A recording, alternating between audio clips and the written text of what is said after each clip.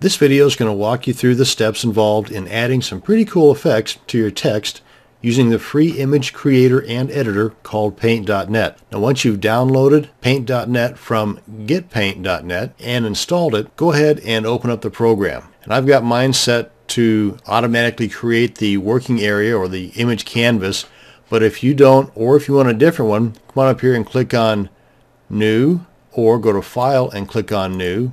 Then make whatever size adjustments you want for your image canvas, but the one that's already here is fine for me. Now we want to create a new layer. Come on over here to the Layers box and click on the Add New Layer in the lower left corner. Come on over to the Toolbox and click on Text, and you can either make the adjustments after you type or before you type to the font style that you're looking for and the font size, and of course the font color too. Matter of fact, speaking of which, I'm going to go ahead and change the primary color, which is what the text is going to show up in, to red. And I want a little thicker font, so I'm going to go with the Arial Black.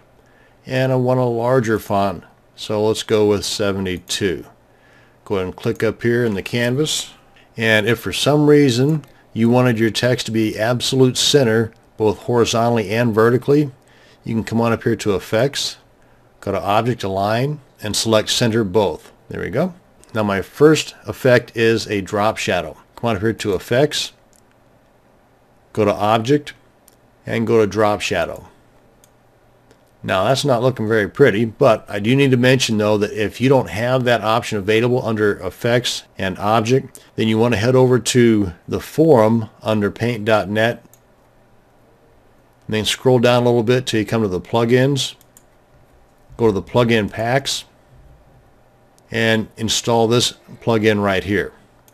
Now that we've got to this point, I need to change my drop shadow color from red to more of a blacker color, and that's actually RGB. That's 0 across the board. And you can make some additional adjustments here if you want the blur radius larger or smaller. And frankly, right now it's even across the board, and that's not really a shadow. A shadow is coming at an angle. For example, if the light's over here, then the shadow is going to be over here, like so. So make whatever adjustments you need to fit the bill for your project, but that'll work for me.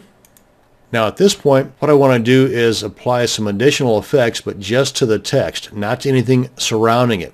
Like for example, the drop shadow. I want to keep that intact, but maybe I want to add a gradient color to the text or some other effect, but I don't want to mess up the drop shadow that I have. So with the layer 2 selected, as a matter of fact, you can also change the name of this to something a little more descriptive like text layer or whatever you want to call it by double clicking or selecting the properties down here. Come up here and just rename it like so. But make sure that's selected. Come on over here and in the toolbox select the magic wand. You can also use the shortcut key on your keyboard by hitting the letter S as in Sam, and then come over here and hold the shift key down on your keyboard and select anywhere inside of your text here on any text, and it will select all of the letters within your text but not anything outside of your text. So with this in mind, you are now able to add whatever effect you want just to the text. Like for example, the gradient. Select the blend tool or the gradient tool.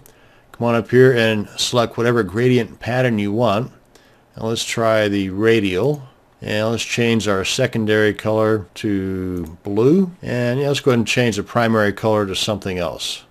Green. What a horrible combination. But anyway, it'll get the point across. And then somewhere in here we're going to select and then just move out, or with this particular gradient selection, the linear.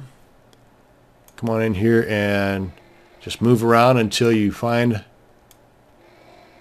the one that you want. As you can see, it did not affect anything outside of the text area. And if you do make a mistake anywhere in here, you can come up here to the history box and just come back to wherever it was prior to that mistake you made. Now go ahead and move this text layer down into the background, so we're making this 1 by clicking on the Merge Layer Down button. Come on up here to the rectangle selection tool. We want to select the area that we want to crop out or cut out so that we can save just this part of our image and not the whole thing. Be sure though that you're not flattening out any of the drop shadow. And then after you've made your selection, come on up here and click on Crop to Selection.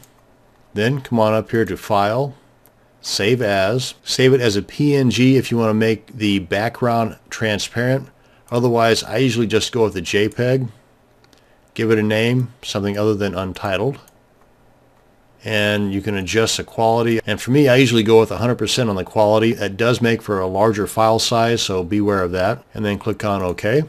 Come on into where I saved it, open it up, and there it is. And this is the end of the video on adding effects to your text using Paint.net. Thanks for watching, and you have a great day.